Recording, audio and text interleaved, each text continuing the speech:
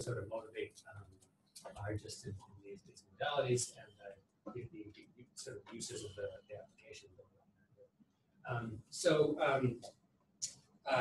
Let's start by thinking sort of semantically and application-based, sort of why we're interested in this stuff and what it's good for.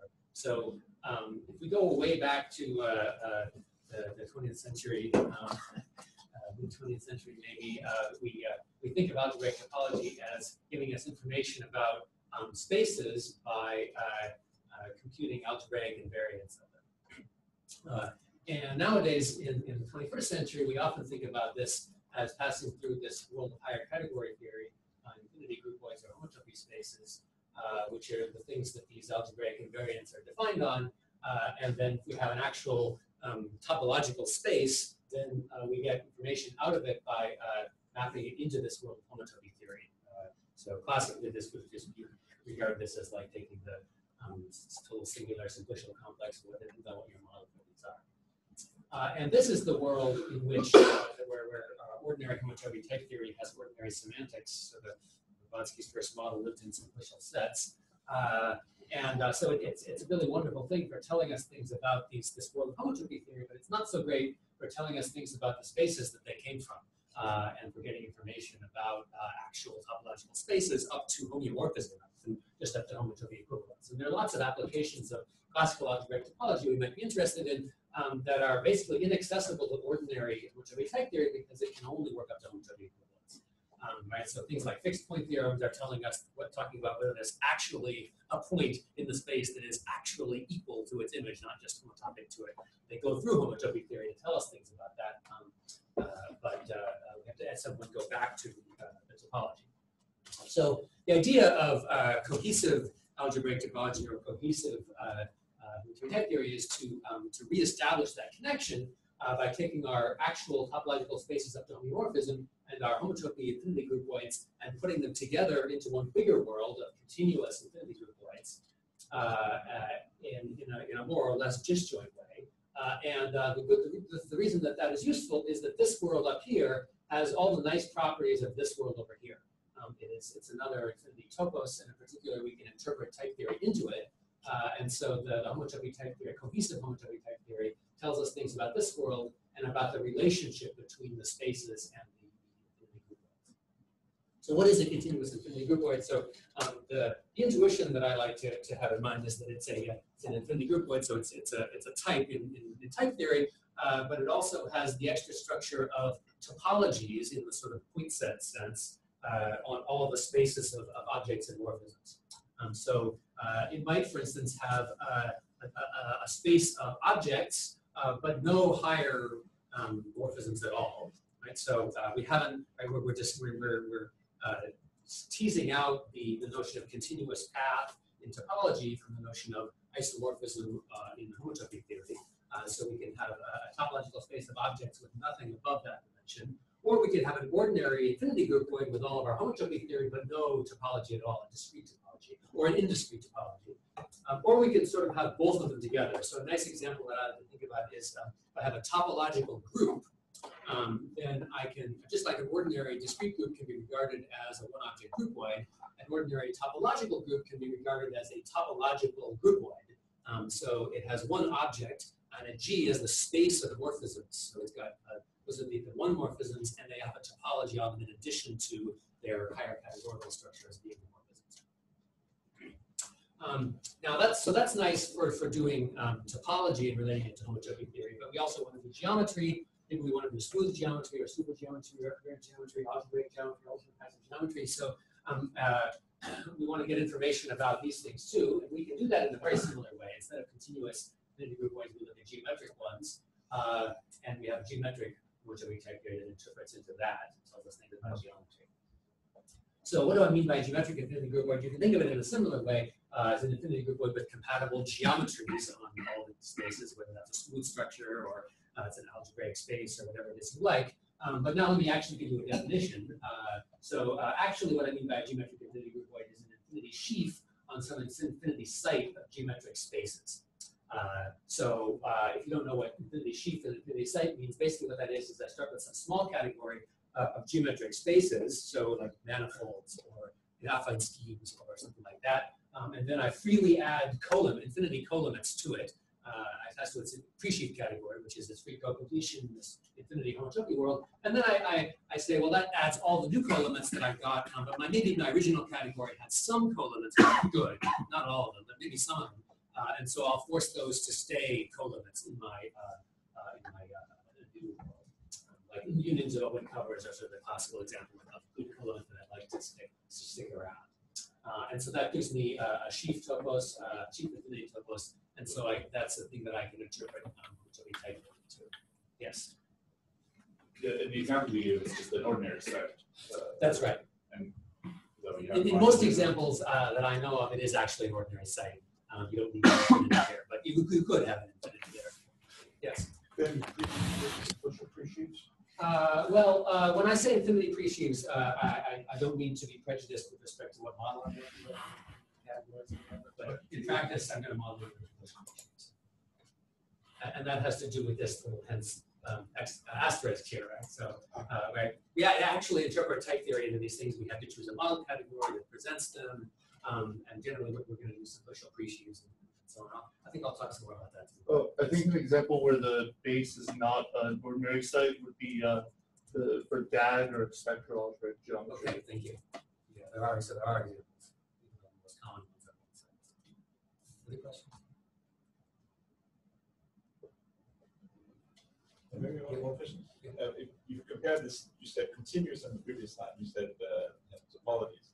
Are you really thinking about modeling using topological manifolds, or are you thinking another thing? Well, you can make various choices. I mean, the one that I usually use is the site of Cartesian spaces, RDNs. Yeah. You could use manifolds, or you could use a larger category of topological spaces too.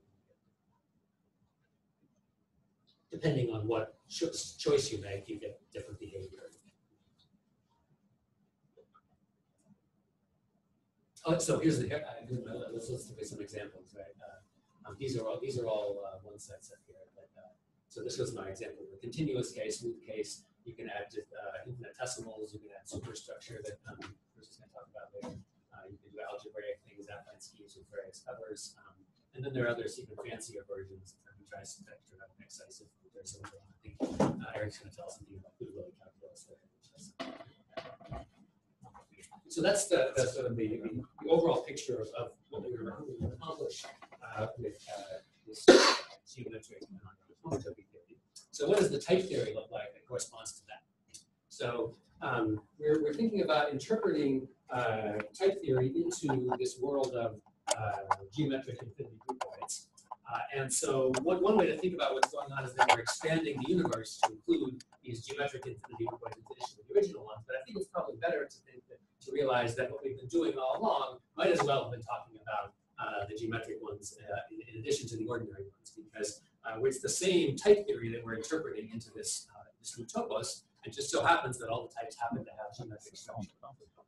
So yeah, and this is kind of analogous to the generalization from ordinary type theory to homotopy type theory, where instead of thinking of types as sets, we say actually types might as well be infinity groupoids, which we can detect that extra structure in some way. And the old intuition of types as sets is still there in the zero types, but we just sort of got some types that happen to be zero types. And we can similarly add geometry, interpreting types as geometric objects, and having them sort of discrete objects with discrete topologies or discrete geometries that sort of don't behave like the ordinary old intuition. And geometric homotopy type theory is putting both of these two things together. So every type, as I said, has both infinity groupoid structure and geometric or topological structure, and they could one of them could be trivial, or both of them could be trivial, or neither one could be trivial. So I gave you these sort of semantic examples before, like the delooping of a topological group. Here are a couple of examples inside of type theory to see what this sort of thing looks like. So we've got two circles. There's the higher inductive circle, which is the one that Edgar was talking about when he was localizing and truncating. That's studied in the book, and we prove things like its loop spaces, the integers. And this has a higher homotopy structure. That's what this means. This is the higher homotopy structure, but it's geometrically discrete. It has no sort of topology or geometry on it at any level. This C is a discrete set. It has no topology on it. On the other hand, if we're in some geometry where we have a notion of a line object, so it might be the real numbers, or it might be some sort of algebraic affine line, so I put some one here, then I can define something like a geometric circle. For instance, it might be this sort of algebraic circle inside the plane, so A2 is A1 squared.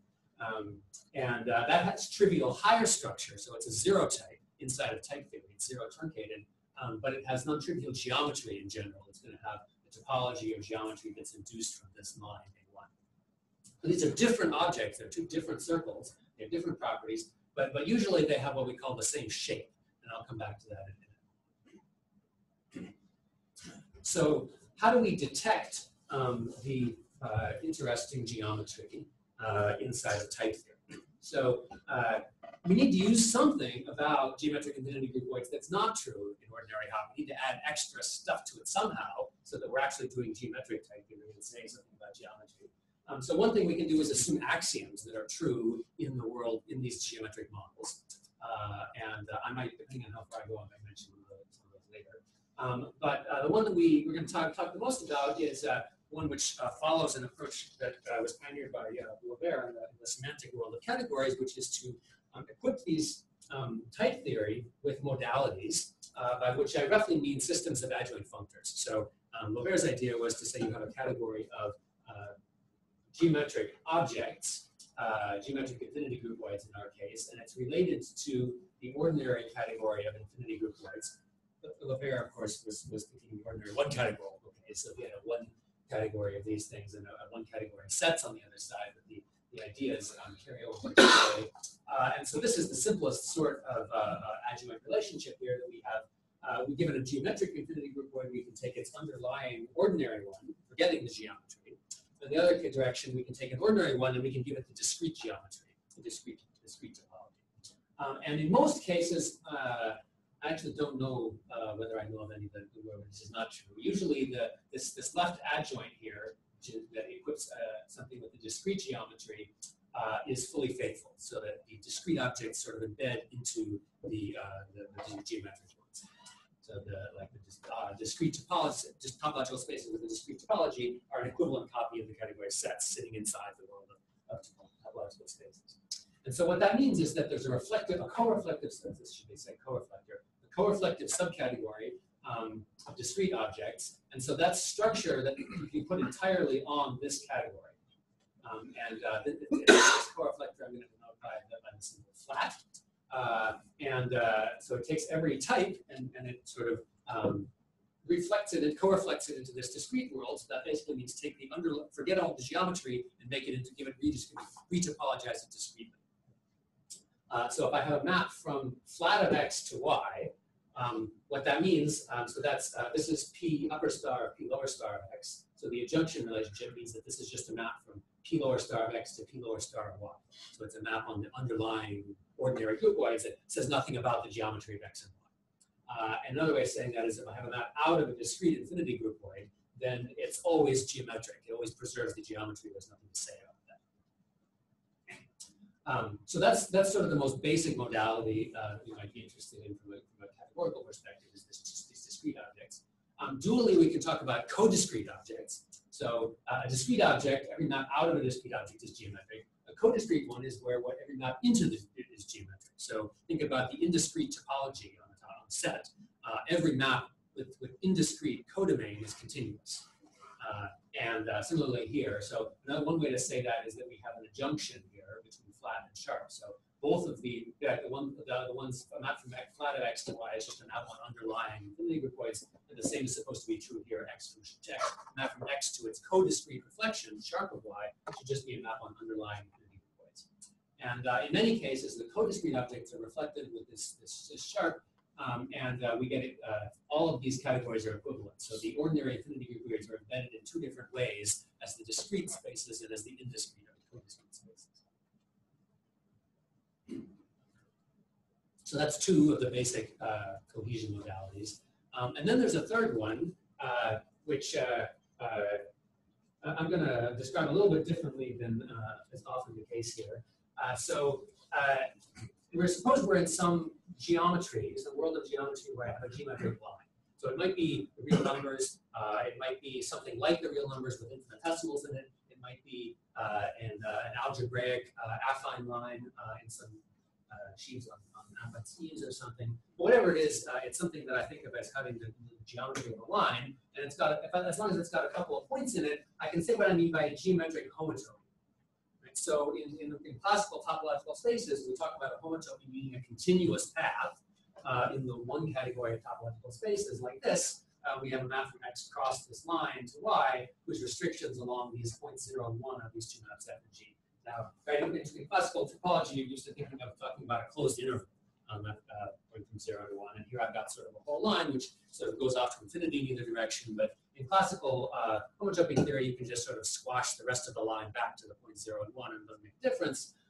In sort of algebraic cases, this is probably what you want to do rather than looking at the closed interval. And so I'm going to say an object is homotopical, or you might more grossly say geometric homotopy local, if every map from A1 from this line into it is constant in a unique way. Okay? This is sort of a fancier, higher version, sort of higher coherent, higher version of saying that every geometric homotopy in this sense gives me a synthetic homotopy in the homotopy type theory sense, meaning an equality in the, or a homotopy of using the equality type, the identity type. Why is that? Because if I have this geometric homotopy and Y has the property that maps from A1 into it are constant, then this map here, this map here, another way to say that is that when Y thinks that this map is an equivalence, and when Y thinks that this map is also an equivalence, because every map out of A1 into Y is constant, and so that means that this actually has to be equal in the higher homotopy sense to FS. Yes. So the example that I'm guessing this comes from is motivic spaces in the sense of Blavatsky. So the notation is coming from motivic spaces. Yeah. So my question is, in that particular case, that localization is not infinity topos, right? That's right. So where this applies to things that are not going to be infinity toposes. So let's pay attention to what we're doing here. I'm doing it slightly differently. I'm working in this world here, which is an infinity topos. And now I'm talking about structure on that infinity topos. Right? So what you just said is that in general, the homotopical objects as a subcategory are not an infinity topos in their own right. And that is true. But I'm thinking about, I'm studying them, talking about them inside this like bigger world that it is. Sneaker shoes. What? The sneaker shoes. Yes, in that case, exactly the sneaker shoes. Okay.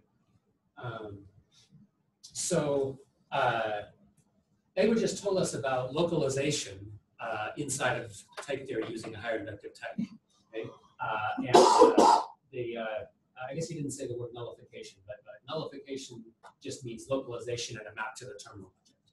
Okay, so we say, right, this is the same as saying that the homotopical objects are an accessible reflective subuniverse, where the generator is the map from A1 to a point, because this is Y is the same as the map from a point to Y. Okay, so we can do that higher inductive construction, and we get a reflection into these guys, and I call that the shape modality. This symbol here looks like an integral sign, but it is not. Just don't be lazy and write it with an integral sign. It's an esh, which is the IPA symbol for a voiceless post-alveolar fricative, which is the. It's easily available in ModTag. So we have three modalities: sharp and flat and shape, which often all of them exist, and very, very often it happens that the homotopical objects are the same as the discrete objects.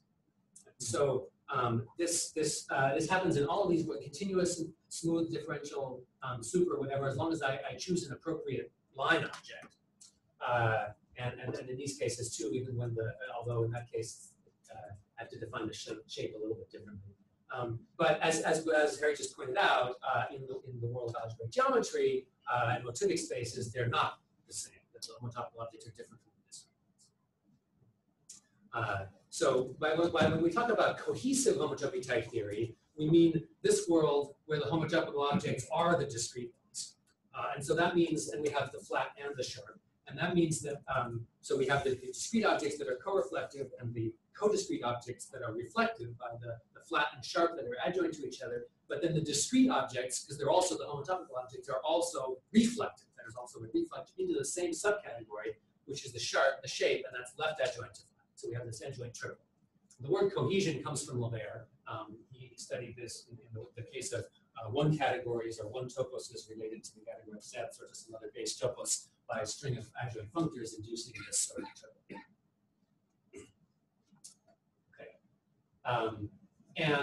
With this, so in this world where we have these three modalities, we can say things about how the geometry is related to the homotopy. So here's sort of one of the most basic examples. The idea is that the shape functor takes geometric paths and it turns them into homotopical ones. So we said that the homotopical objects are the objects that think the geometric paths are the same as homotopical ones. And so the shape takes an object that contains geometric paths and it turns them into homotopical ones.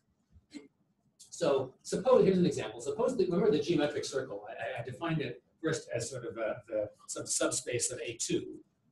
But often it happens that I can also write it as A1 mod Z. So like A1, the line, I think I can translate it by an integer, and then I take the quotient by that. I'm just sort of wrapping the line around itself, counting them many times, and that's another way to define a circle. And often that gives me the same circle. So another way to say that is that I've got a coequalizer here. I've got, this is sort of the shifting by one, and the other one is the identity. The coequalizer gives me this geometric circle.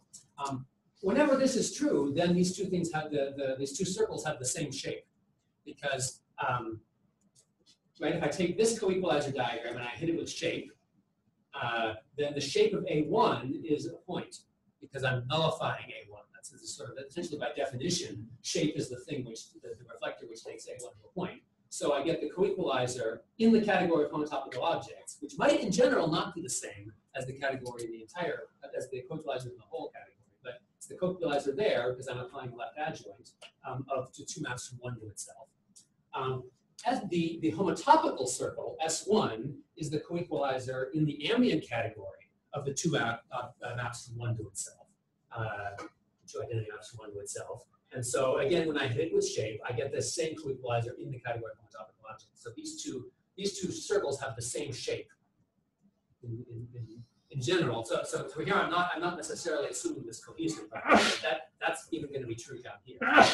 But in the special thing about the cohesive world is that the discrete objects are also co-reflective with this flat.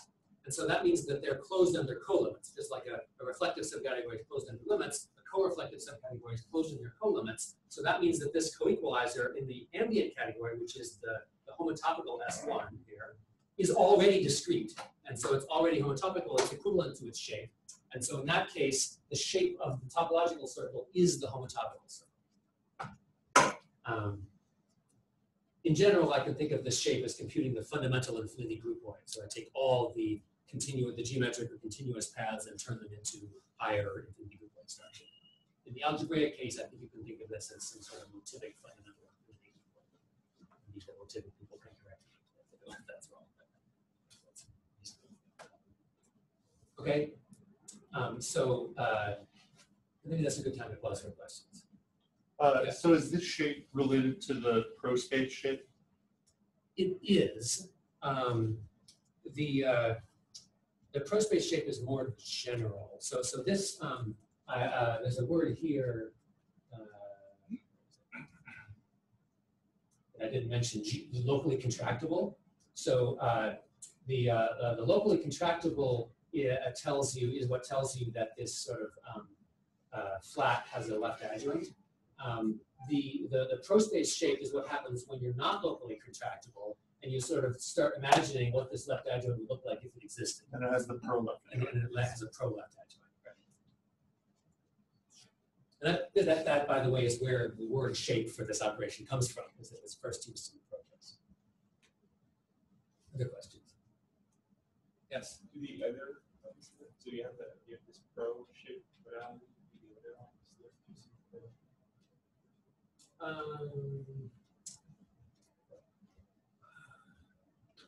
It depends on exactly what you mean. So I think I'll probably say more about this, exactly what sort of categorical structure these things correspond to tomorrow. But the flat is essentially always there because it's basically just the global sections in the discrete thing. The sharp is not always there, so that corresponds to sort of having you're in a local topos, which basically means that there's a things are determined by points. It's a right adjoint to the global section structure. So basically, the sharp is kind of telling you about whether you're in a gross topos or a petit topos, which I haven't really pronounced. But you know what I mean, right? Like whether if you're like topos, if you're talking about sheaves on a particular space, then you don't have a sharp.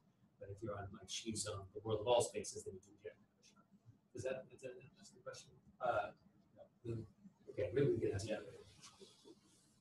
Other questions? So wait, I thought the global sections was the left, like you have a geometric morphism to the terminal topos, and so why wouldn't you have a sharp? The global sections is the P lower star, and then P upper star is its right adjoint, and flat is their composite, which is an endomorphism of this guy. Okay, so to get a right adjoint to that, you need a right adjoint to P lower star. Yeah.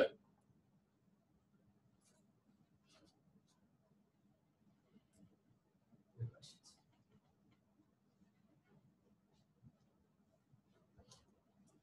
What about these adjoints on like category global?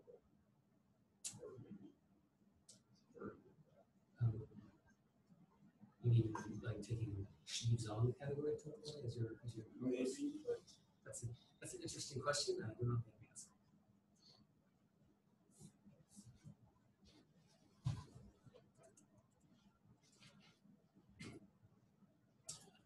Okay, so if there are no more questions, I want to say something about what the type theory looks like that we just use to describe these modalities.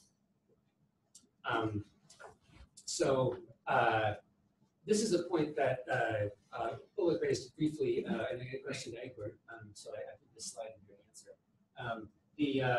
A reflective subuniverse, like Egbert was describing, is more than just a reflective subcategory of the model, because, as Egbert said, it's an endomorphism of the universe. So if diamond is my reflector, then it maps the universe to itself. And that means that I end up, categorically, I end up with a reflective subcategory of every slice category, or of every category of small objects in the slice, or whatever, depending on what your universe looks like. But right, if I have a morphism here, which is classified by, it's a pullback of the universal map on the universe, then I can apply my diamond, my reflector on the universe, and then pull back in that bigger square, and I get a fiber-wise reflection of this y over x.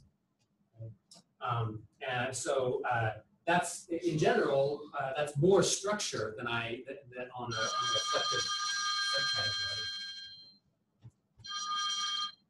If it's for me, tell them I'll get it in the break.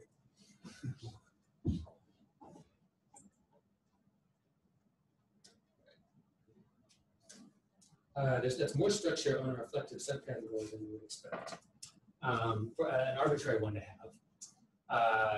But because we can construct localization at any family of maps, the way we showed this with a higher vector type, that means that if I have an accessible reflective subcategory, so meaning that it's determined by localization at something, then I can always extend it to a reflective subfibration in the sense that that's acting fiber-wise. There might be more than one such extension in general, but at least there's some way to do it.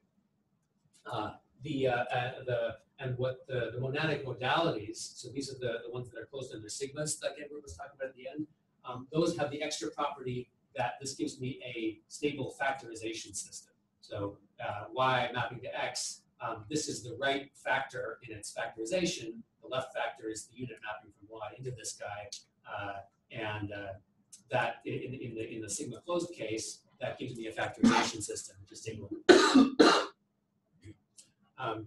So these things here in the hot book and in a paper with Edward and Voss, these are called just modalities. But that's really just a sort of a shorthand because they're the only ones we're interested in at the moment. In general, it's better to call these monadic modalities, or maybe even better, idempotent monadic modalities, because we're also interested in these sort of comonadic, co-reflective ones, like flat. So, and for those, there's more of a problem. So shape and sharp are reflective, talking about reflective subcategories, and so we can expect to extend these to these reflective subvibrations and sort of see them internally as reflective subcategories, sort of as reflective subvibrations or modalities. And as I said, for shape, that's pretty clear because it's defined but to be nullification at this line object. It's less clear what the generators for sharp are, but they exist in models. But that's not true for flat. The problem was that there's no way to define internally in ordinary book HoTT what I mean by a co-reflective subuniverse in such a way that it will include the desired examples. And here's an internal proof inside of book HoTT that that's impossible. Suppose I just write down what I mean by a co-reflective subuniverse in sort of a naive way by turning all the arrows around in the definition that I brought up. Then it turns out that the only ones, every co-reflective subuniverse is of the form x times p for some proposition p. Now, these are not totally uninteresting, but they certainly don't include flat. Here's a sketch of how that happens. So given this one of these things, p is box of 1. It's the co-reflection of the terminal object. And I'm going to define maps back and forth between box of x and x times box 1. This one is going this way is easy because I have a map from x to 1. So this is a functor, so I get a map from box x to box 1. And so the universe is like mapping into a product. I have a counit in box x maps to x, and then I have this map in box x map to box 1. The other direction is a little bit is the fancier one. Given a point of x, I can regard it as a map from the terminal object to x, from the point to x. And now if I apply box to that as a functor, I get a map from box 1 to box x. And now, so I have one of those for every element of x, and I put those together and I get a map from x across box 1 into box x. And you can check that those are inverses using universal property. So the reason that this proof works is that we can do this funny thing of taking a point in x and then applying box under the assumption that we have a point in a particular point in x, and then just sort of do that in a parametric way to get this map from the product. And semantically, what that means is that if I write down the definition of a co-reflective subuniverse in type theory and translate it into the semantics, what I get is a co-reflective subcategory of every slice category, just as I did in this case, right? It's exactly the same thing. And that doesn't exist in general. If I have a co-reflective subcategory, I can't in general extend it to a co-reflective subvibration of all slices. So what we need to do is we need some way to represent inside of type theory this idea of a co-reflective subcategory that doesn't let me do it fiber-wise. Okay. Before you go on, yes, the generators of sharp, are these something like the negated propositions, like it would be in the often they are the double negated propositions. Yeah, often it coincides with the double negation, like the category double negation sheets.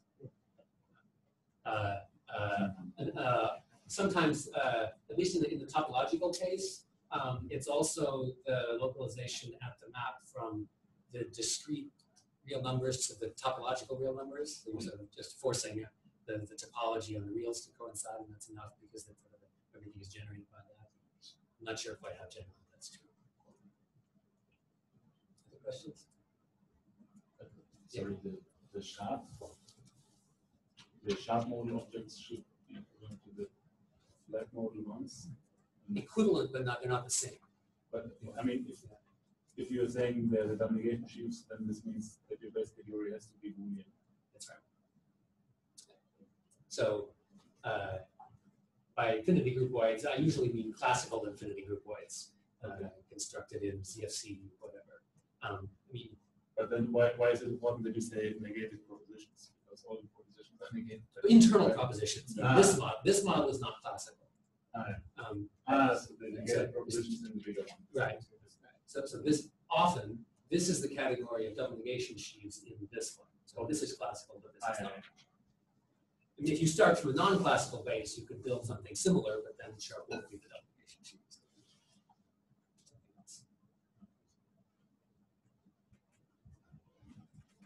Questions? Okay, so the simplest thing to say is that flat can only be applied in the empty context. So the empty context type theoretically corresponds to saying that we're talking about the category itself and not any slice category. And that would block this proof, because here we're applying box in the context of a variable belonging to the type X. So that would prevent us from doing it.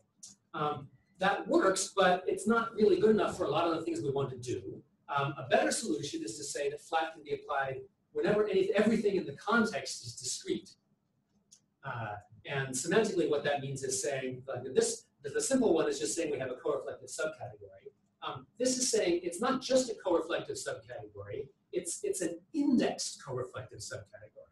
So what that I'm not just looking at all slice categories of the geometric objects, but I'm looking at the slice categories over discrete ones. And that's important. Anybody, I mean, people who know something about topos theory are nodding their heads, because we do this all the time in topos theory. When you have a geometric morphism, you think about the things upstairs as indexed over the things in the base category. The base category is kind of like the category of sets. So you want to be able to talk about sort of families of geometric objects indexed by some set. And so this is sort of this is basically the way we do that. And so we want to do something similar here, to allow everything in the context to be discrete. Now, how do we do that type theoretically? Right? We've got to change the rules of type theory. We're not just going to be able to write down some axioms. And so the first thing you might try is to do something like this, to say, like, whenever I have everything in the context that has a flat on it, then I can apply flat to some type. And that sort of works, but it doesn't. It's not the best thing to do. And so on this slide, I'm going to explain why it's not the best thing to do for a type theorist, and on the next slide, I will explain it for a category theorist. Or I'll try. If we do it this way, then the problem with type theory is that it breaks the admissibility of substitution. What that means is that sort of for practical matters is that if I write down a term, then you can't. You won't be able to decide whether that term is valid without knowing how I constructed it from other terms by substituting things into it. And so ordinarily in type theory, when I write down a term, I can take variables in it and substitute other things into it, and then I still get a valid term. But after I've done the substitution, you can look at the term that I've got and check that it makes sense and validate its type without knowing how I got it by substituting it from other things. But if you do this, then you can't do that anymore. I would have to tell you how I substituted things into it in order for you to check that it's a valid term and figure out what its type is. And that's really a problem for trying to sort of implement things and for you to be able to communicate with each other using formula. So instead what we do is we add these things called, what we call crisp variables here. So the idea here is we're splitting the context. We've got two different kinds of variables in the context. We've got ordinary variables here, which we write the ordinary way with a single colon. And then we've got these other kinds of variables that we write with a double colon. We call those crisp variables. And the type theoretic way to think about that is that we're internalizing this modality flat is defined to internalize this judgmental double colon in the same way that the Cartesian product internalizes the comma that we put between ordinary types in the context. So this is a thing in the judgmental structure, and then this is a type operation that reflects it or reifies it in a similar way that maps from A, comma B are semantically the same as maps from A cross B, but we represent them differently in the type theory so that it behaves well and substitutes and so on. If you didn't know what any of that means, that's okay. You can tune back in now and this kind of category theory. Let's think about it in terms of model categories. So as Steve said, I'm going to think about these things as simplicial presheaves. So I've got let E be my model category for the geometric things. S is the model category for ordinary ones, so it's like simplicial sets, basically. And we have this adjunction here, which is now a model category theoretic adjunction, an adjunction.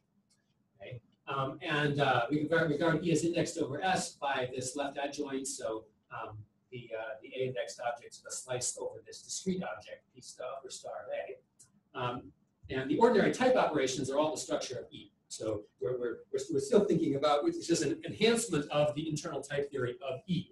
So all of our types sort of represent objects of E or vibrations in E. And so we've got these two different kinds of contexts, and these two different kinds of contexts correspond to ordinary indexing in the slice over an object of E, or indexing over the corresponding discrete reflection. So just like I said, like this double colon, X double colon A, is supposed to be kind of like flat. So X double colon A is kind of like X is in flat A. So semantically, it's in P upper star, P lower star of A, which I said before was flat. Flat was P upper star, P lower star. But that was in the infinity categorical world. In the model categorical world, flat can't be quite the same as P upper star, P lower star because it might not be fibrant. Flat is supposed to be a type. Types are fibrant objects or fibrations. So P upper star, P lower star isn't quite fibrant. We need to replace it with a fibrant object, and that's flat. So that's the difference between semantically, you can think about that as being the difference between the double colon A and the flat A is that the one is the fibrant replacement.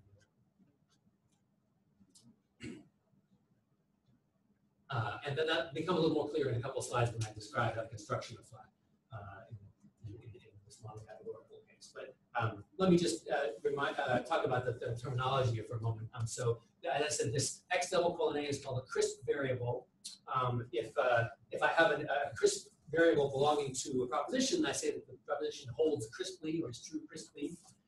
Ordinary variables we sometimes call cohesive variables for emphasis to remind ourselves that they're not crisp. Having a crisp variable in a type is a stronger hypothesis than having a cohesive one.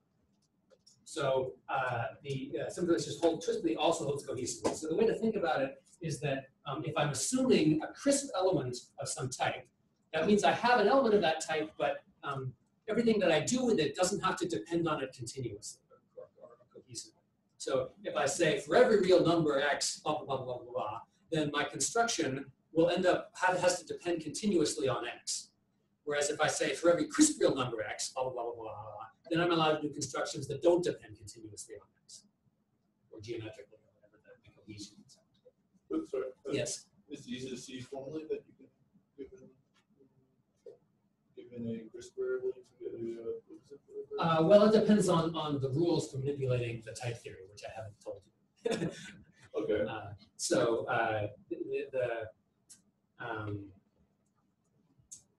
The way we set things up, it ends up being an invisible rule that everything that's crisp is also cohesive. You could set it up in other ways as well. It's true because of the way we set up the judgmental structure. But isn't it just by the counter to be on the slice over flat A, then Semantically, yeah. you can go to the slice over A. Yeah. But this, you can Yeah. actually flat to get full.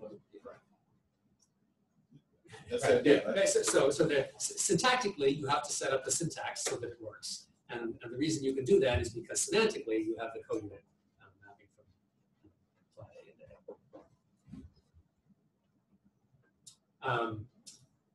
A. There isn't, when we say a crisp term or a crisp conclusion, something on the right-hand side of the turnstile, that just means that it only has crisp variables in it. So anything which depends only on crisp variables is itself crisp and can be substituted for a crisp variable.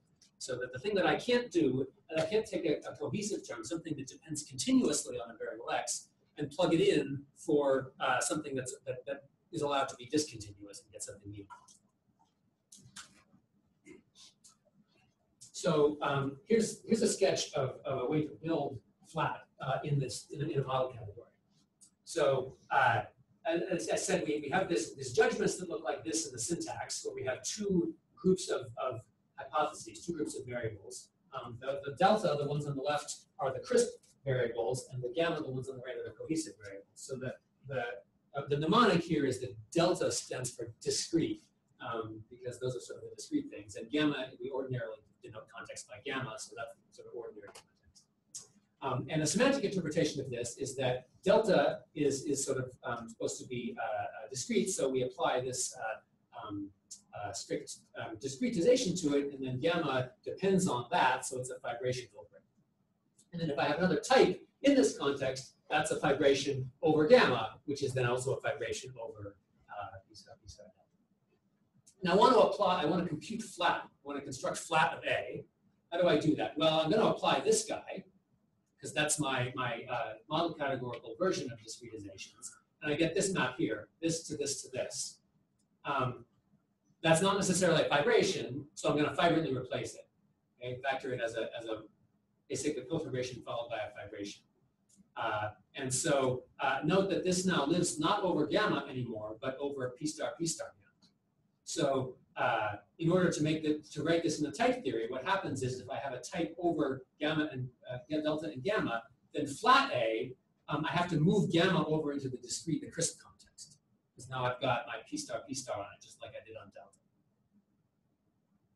Okay. And the similar thing happens when I have an introduction rule for flat, which is this map here, which says given a crisp variable in A, so that's something in p star A, I can map it into flat A, and I'll call that X upper flat, which lives in flat. Okay.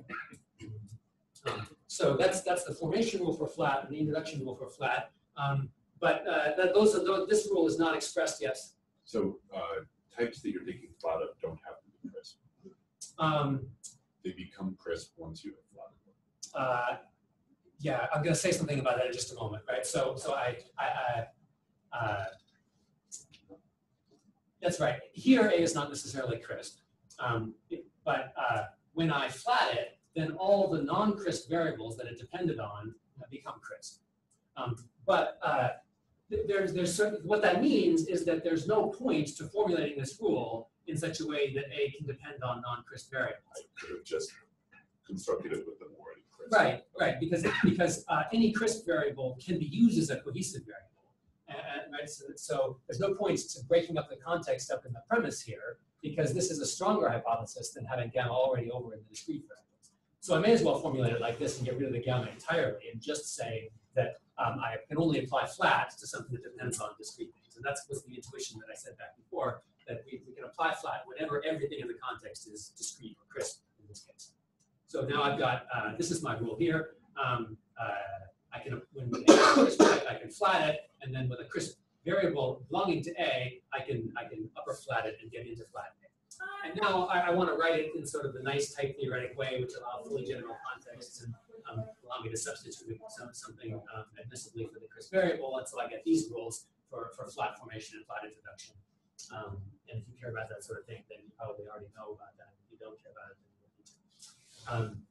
you need to. The idea here is that from inside of flat on a type or upper flat on a term, I can't see the cohesive variables outside.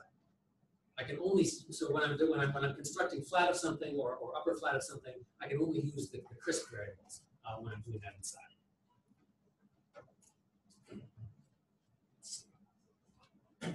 Okay, and here, so flat is supposed to be a type rule, a type forming operator. So it should have a formation rule and an introduction rule and an elimination rule. Here's the formation rule, here's the introduction rule, here's the elimination rule. It looks a little bit complicated, but basically it's just saying that this is an acyclic cofibration. Just like for identity types, we have an acyclic cofibration, so I can lift it against the vibration. So I'm doing it in a general context. So here's my vibrant replacement of flat A. But now when I'm doing my elimination, this type C could depend on other cohesive variables. There's nothing wrong with that. So that means I can have some gamma here, which is a fibration over p star delta, and I can pull this all back along that. Right? So A doesn't depend on anything in gamma, but my other hypotheses in my elimination can. So because I'm in a nice model category, this pull back here is again an acyclic cofibration, and so that means that whenever I have a type dependent on gamma, delta, and gamma, and flat A, so I have a fibration over flat A, this pull back of flat A, then I can lift it against this acyclic cofibration from p star A. Remember, p star A corresponds to a crisp variable in A. And so this is my sort of hypothesis for my introduction rule, my elimination rule, and then given that, I can define this section of C that depends on a cohesive variable in flat A. So the idea here is that whenever I have, if I want to define something, if I've got a cohesive variable belonging to flat A, then I can sort of do flat induction on it and turn it into a crisp variable belonging to A. So in that sense, flat A is the same as sort of crisply A, but in the sort of precise type theoretic sense. And then I propagate this to make it type theoretic, and then here's my computation rule that if, so what the syntax here says, given B, which is a term in flat A, then I'm going to suppose that it's upper flat of something, and then I can use that crisp variable U to construct some other thing. And what this computation rule says that, well, if the thing I started from was already upper flat of something, then that's sort of basically doing what I thought I was going to do in that case to that. So basically, like the elimination rule following the introduction rule is the identity, or is it sort of what you expect for a nice well-behaved type operation? Yeah. Is there a reason you use this explicit substitution instead of like a crisp pie type?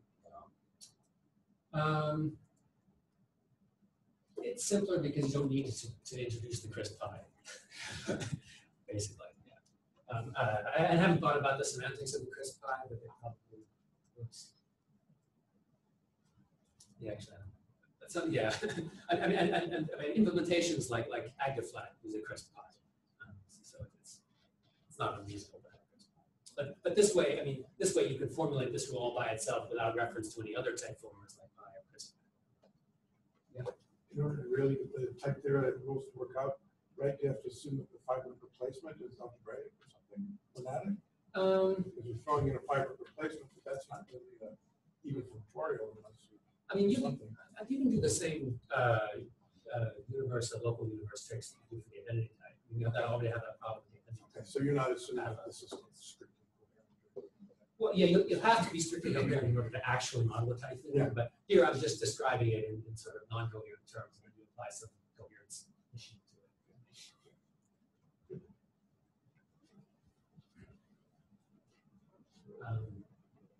Okay, so as an example of how to use this, here's the co-unit of flat defined internally and what it means sort of semantically. So we've got, I want to map from flat A to A. What do I do? So if I have a cohesive variable in flat A, then by flat induction, I can assume that it came from a crisp variable in A, and then I can use that crisp variable as a cohesive one and give me an element of A. So that gives me a map from flat A to A. That's the co-unit. So I'm going to write this co-unit as lower flat. And then we have this sort of computation rule that if I have a crisp variable and I make it into something in flat A, and then I map it back into A, I get B back again. So let me just end by describing a few properties of flat that we can prove from this type here. So the computation rule that I wrote here, that's a beta rule. We expect to also have an eta rule for most type formers. Here, flat is being a positive type former. It's sort of like an inductive thing because our elimination rule is sort of an induction rule for mapping out of it.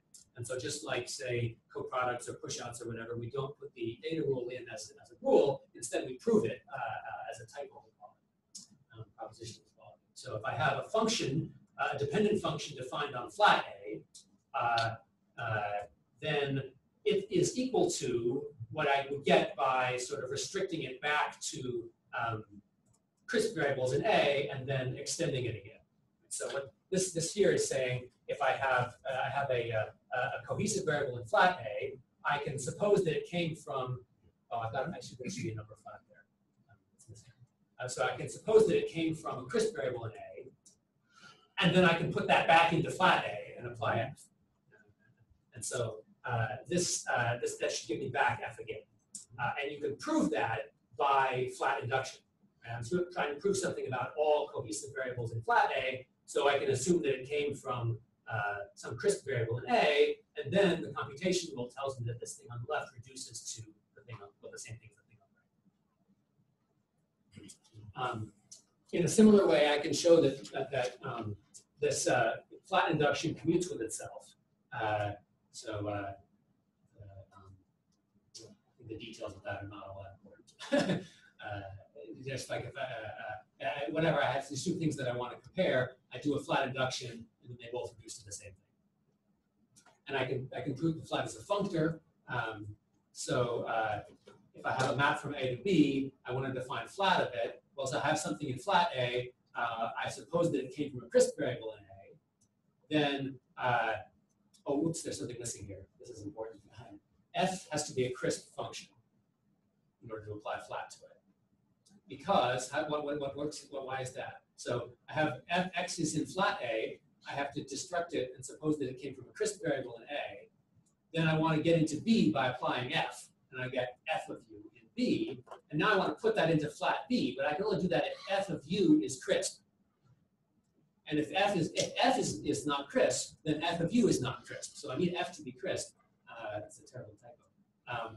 To get F of U to be allowed to apply it or flat to it to get into flat B.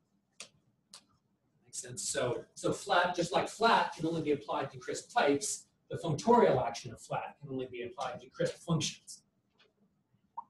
And similarly, I can prove that it's a functorial using this commutation rule that I proved on the other slide, and show that it is in fact a co-reflection and sort of all the other properties that I would expect from this rules.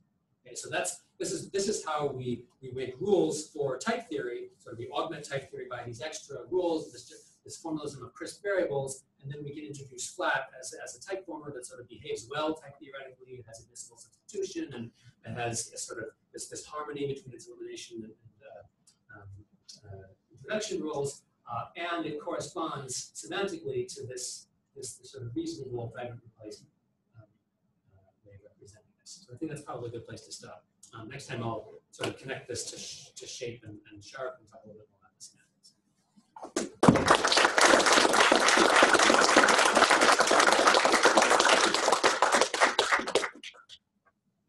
Any unanswered questions left?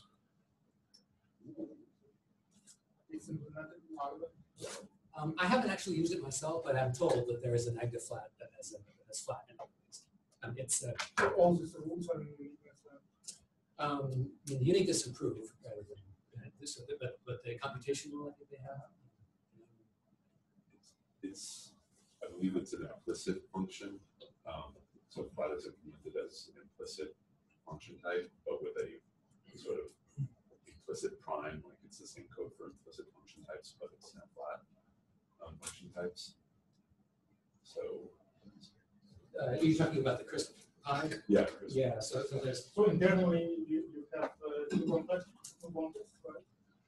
Yeah, and there are. See, that's what I don't really know. I just know that so IFA has sort of let's say not implicit. I mean irrelevant. Yes, sorry.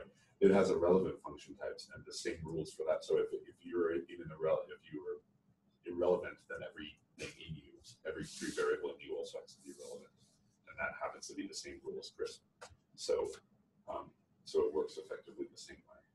So you just get some terms with predicates. Yeah. So if you actually if you look in the it will tell you that it's a crisp term, and you will see that they have different rules. And it will complain if you try to substitute in for something that should be crisp or something not crisp.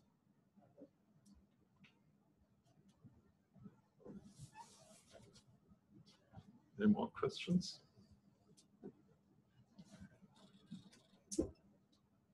Okay, then let's thank Mike again.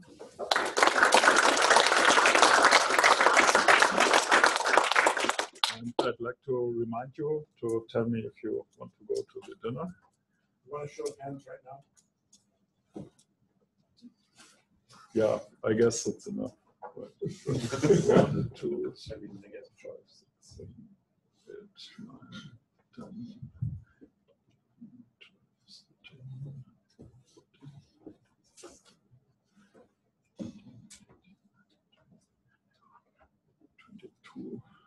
23, yeah, okay, 23, that sounds good. So, yeah, next talk is at 2. And there are a couple of ideas where you could have found on the webpage. So check that one out. You see those? Schatz's dining room is